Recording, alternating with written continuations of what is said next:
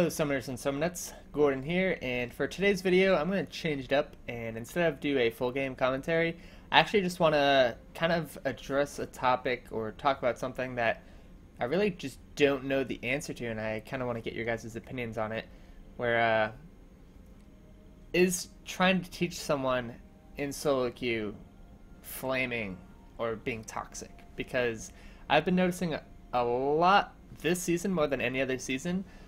When I try and explain my thought process to somebody in lower elos, because as you all know, I have a ton of freaking accounts. I have like 6, 7, 8 accounts. I don't even know. There's too many of them. But every season I have to get them back to diamond so I can basically just get that border and never play on them again. And on this account right here, I'm climbing, and this was about a mid-plat game. And we'll go over what happens in this game, but I try to give Fiora... It's not even criticism, it's just I'm explaining my thought process of the play I made right here, and then she just flamed me the entire game. She threatened to AFK, and I was just like, what the heck? Like, we actually made a good play, so I'll just get right into it. She pings me, Warwick doesn't have flash, she duked it out with him, level 1 until death basically, and it just happened I finished my 2 buffs, was able to come top, boom, free kill. She has no flash, you know.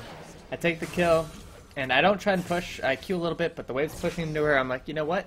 That's perfect. Boom. We got a free kill, and then I gotta do my grump. I have smite up, so I'm gonna top off that, and then I'm typing to her right now.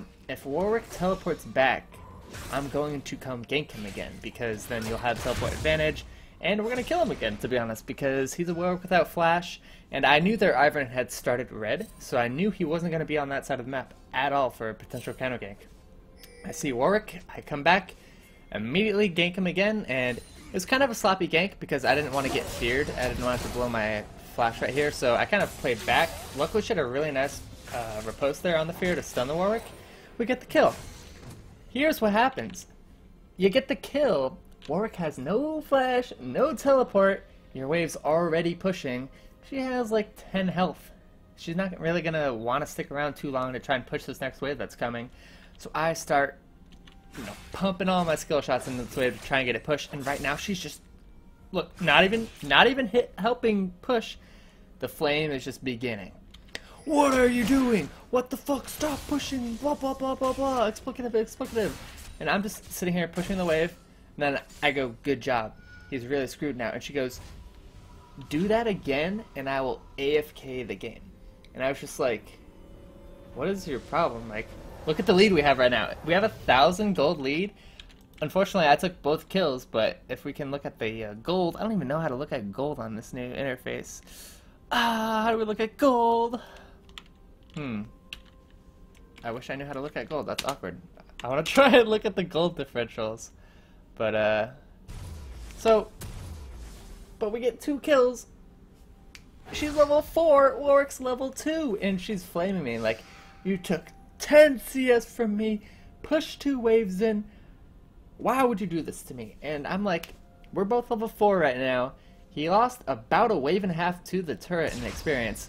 I'm 2-0 now, so I don't really need to help you, but I can come back and get free kills again if I want to.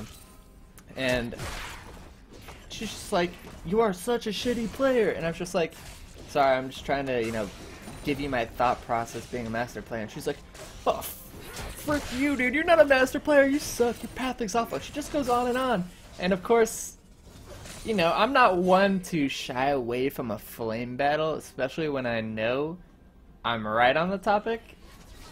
So the whole game, we spent on and off flaming each other. Whenever anyone made a mistake, it was just like, you're not a master player, you suck. And I'm like, ha, you were diamond last season, you probably got boosted, you have 32% win rate right now this season.